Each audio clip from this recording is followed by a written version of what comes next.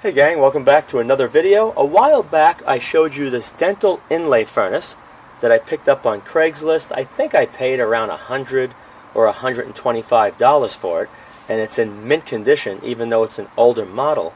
You can see the oven cavity, or the furnace cavity, is excellent condition.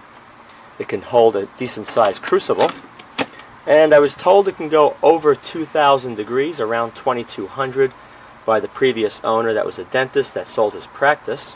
And I purchased this unit so I had the ability to melt all kinds of metals, including silver and gold. Now the only thing it had wrong with it was this cover was missing, so I had to vacuum form a new cover.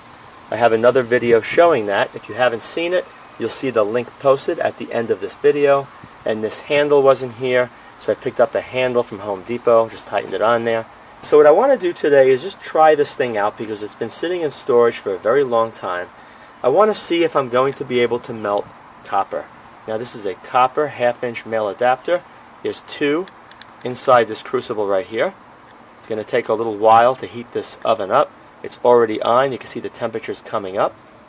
If I'm able to melt these copper fittings, then I'm going to know for sure that gold should not be a problem because it has a slightly lower melting point than copper, and silver is around 220, maybe 250 degrees lower in the Fahrenheit scale to melt, which is around 17 and change. So right now let me let the oven heat up, get it nice and hot, and then I'm going to place this inside and let it sit for a while to see if it melts. Once it reaches the operating temperature of around 2,000 to 2,200, I'll open the door, show you what it looks like on the inside. Okay, I'm up to around 1,650 degrees Fahrenheit. Let me open the door up. I want to place the crucible inside. You see it's starting to glow. Do this very carefully.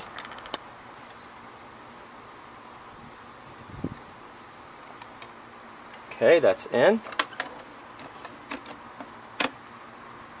Okay, let the temperature go back up. Once it gets around 2,200 degrees Fahrenheit, I'll leave it there for a while and we'll see if it can melt down that copper. Now if I'm able to melt down that copper, what I'm going to do next is pour it into a bar form right here. And before I pour it in, I'm going to add a little bit of flux, just a small amount. It's like borax mixed with other chemicals to make that metal more flowable. And I'll stir it with this graphite rod. Okay, we're up to around 2175, and the cycle light is still on even though it's hard to see, indicating heating is still taking place. So the copper should be melting on the inside. I'm going to let it sit a few more minutes. Okay, let's open the door and just take a look to see if it's actually melting. Let me hold it with that, it's kind of hot. Yep, it's melting. It was sitting on top, now it fell down. Alright, so let's let it sit for a while and really melt down. It's only half melted in there. Now I'm going to open up the door since that melted and add another one of these. And I'm also going to place just a little bit of flux inside this before I place it inside the crucible.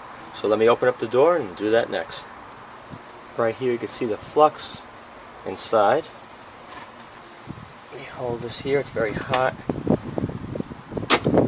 Very gentle, alright. Very carefully place this inside.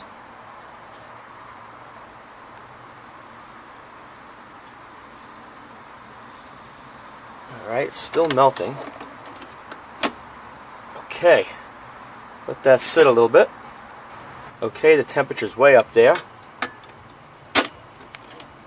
Oh man, that's really hot. Let's drop one more in. Carefully. Oh, it's molten, baby. Oh, it's melted down all the way. Alright, so let that one melt too. And then I'm going to try pouring it into this mold, and hopefully we get a good pour out of it. I didn't see too much oxidation on the surface of that molten copper, and that's a pretty good sign. Hopefully that flux is doing its job. If I see a lot of oxidation on top, I'm going to have to skim some of it off.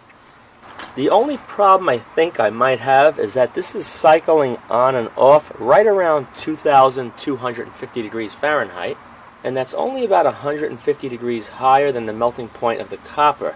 So as soon as I open that door, the odds are that molten copper is going to start solidifying very quickly, not giving me enough time to pour it. And I'm afraid that's what's going to end up happening here. So let me open the door and take a peek. I'm going to grab these tongs and remove the crucible and try pouring it into the graphite mold very quickly. Put on my face shield. And the graphite mold is right over here to the left. I'll change the angle of the camera after I get the crucible out. Okay, let's give it a try and see what happens.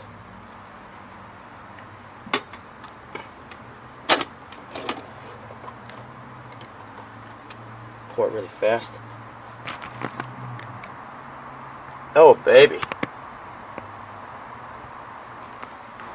Okay, there's the pour. And I'm going to let that cool a minute, and I'm going to dump it in the water. Okay, drop that in.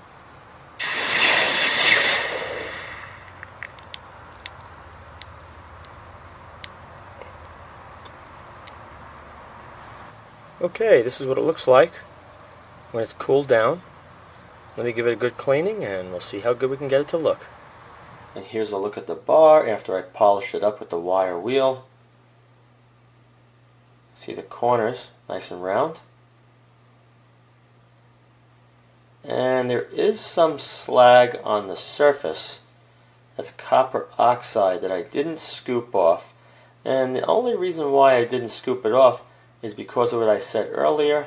I just didn't have the time to get the graphite rod in there to wipe it away, because the liquid copper would have cooled, making it very difficult for me to pour it. Pretty heavy. Now this is a look at the crucible. Now this is an aluminum oxide crucible, and you can see it actually developed cracks. There's a crack there, crack here, and right in this area of cracks, you can see the copper poured out, ran to the bottom of the crucible. And over here is where I had the copper fitting resting on top in the furnace. Some of it dripped over the edge. So I don't think I'm going to use this again, even though it's rated 1600 C, and I was only around 1200 or 1225 C. So I'm going to switch to graphite. Graphite seems to be much better, and you don't have the copper sticking to the inside of the crucible like you can see right here. The bar looks like something you see in a shipwreck from a Spanish galleon, with that stippled front like that. And this is my first time I've ever poured a bar, so as time goes by I should get better at it, making a much nicer and cleaner surface. I hope you enjoyed this video. If you did, be sure to rate, thumbs up, subscribe, and post links to this video on other websites and blogs. Also be sure to check out my video playlist as well. Thank you very much for watching.